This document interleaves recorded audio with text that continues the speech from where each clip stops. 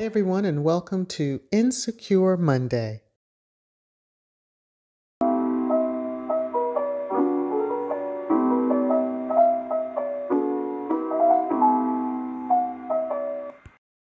Okay, so episode 5, I had some trigger moments with this because with Molly's mom, that was hitting too close to home and had me holding my breath. Now, Issa and Molly, okay, y'all are on point and seem to be back and better than before because that swapping of the clothes, now that's your girl. Only your girl is going to swap out clothes and go to your home and get another set of your clothes, put on, walk your dog, all that stuff. So anyway, they're on point. Now, damn corporate America. Or is that Molly's issue? So she can't tell them her mom is sick? Is that going to be seen as, oh, you can't pull your weight?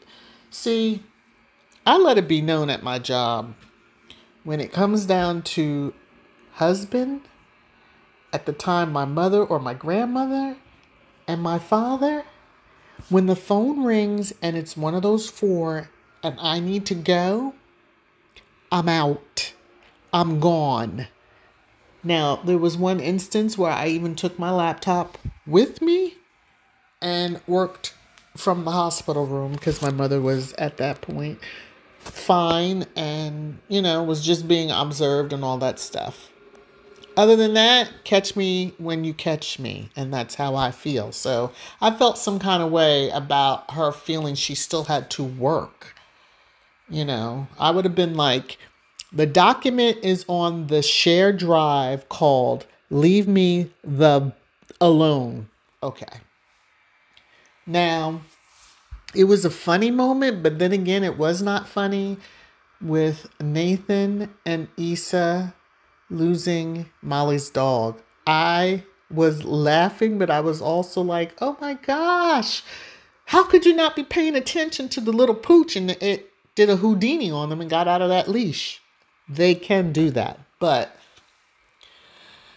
there was a happy ending for that one, and I'm so glad. But oh my goodness, the L word came up, and it wasn't Nathan who said it, nor was it Lawrence. Go figure. Anyway, that last scene, ooh, child.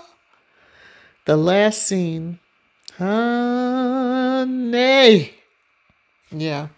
It's going to be quite interesting next week when she basically sees the, quote, family, end quote, together and speaks to them. So, that should be quite interesting.